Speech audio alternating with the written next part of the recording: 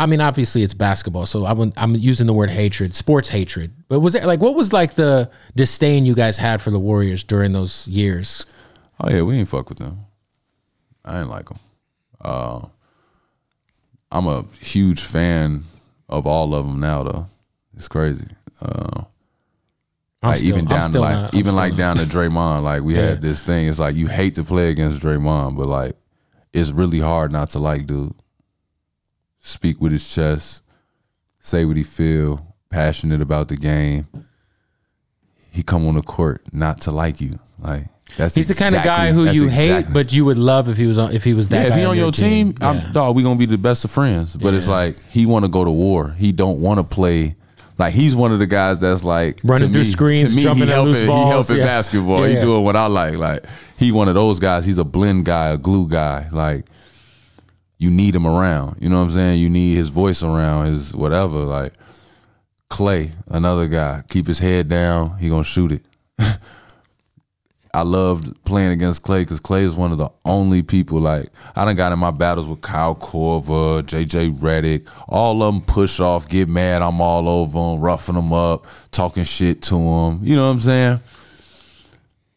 Klay Thompson does not complain to refs. Like, he's not going to do the, oh, ref, look at him, man, you take Klay Thompson, you holding him, that man goes chop your wrist down so fast. And I was like, bro, I love this young light-skinned brother, man.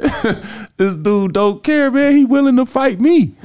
Like, that's how I felt about Klay. I'm like, Klay is willing to fight me, bro, just to get off this screen. He doesn't care. He looked dead at the ref and pushed me off, like, hands to my neck, push.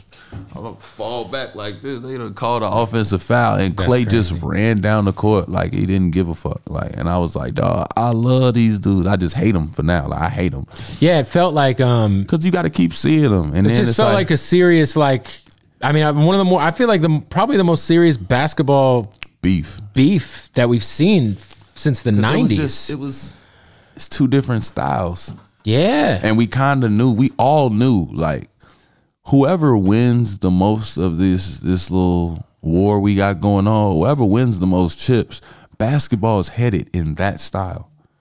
That's what was scary about, like, we knew it meant more because we like, bro, like, the kids are going to either continue to go to the post and want to shoot fadeaways, or they going to think this shit okay. This shooting this shit from half court shit. Like, we was talking, no bullshit. We've been talking about this shit. Like, I remember me and Switch, like, man, he want to shoot that shit from 40. Let him shoot that shit from 40. Fuck him. Like, that's the conversation me and so hey, Switch, man, fuck him. He want to shoot that shit from 40. Let him shoot that shit from 40, dog. Shoot that all night, nigga. Like, that's how I'm feeling when I'm really on the court. Like, yeah, go ahead. Let him. Bro, I wish you would.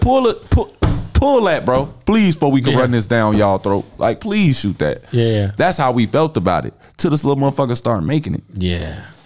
But it's like, once he started making it, now T. Lou looking at us at the drawing board like, hey, y'all gonna get out there? Shump, what we gonna do? You shocked? Yeah. You shocked he making it now? Like, it got to that point. It's like, bro, when I think about it now, I'm just like, bro, I keep saying basketball changed.